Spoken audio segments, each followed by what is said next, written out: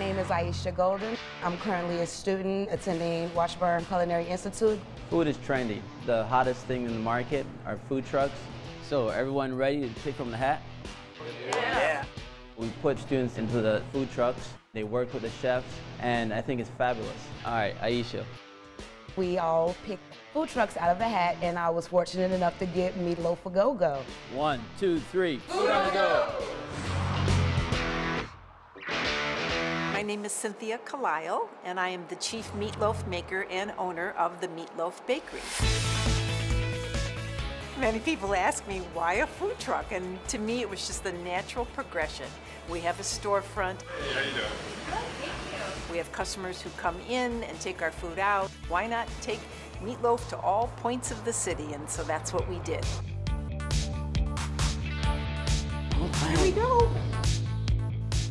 I ended up coming up with a falafel loaf recipe with a white bean hummus and a roasted red pepper tzatziki sauce to drizzle on top. We weren't sure whether we wanted to whip it so it was really a nice puree or whether it had some chunkiness to it. So we did a little taste off. Darn good. We were excited, we were tasting, it was like, oh my God, this tastes good.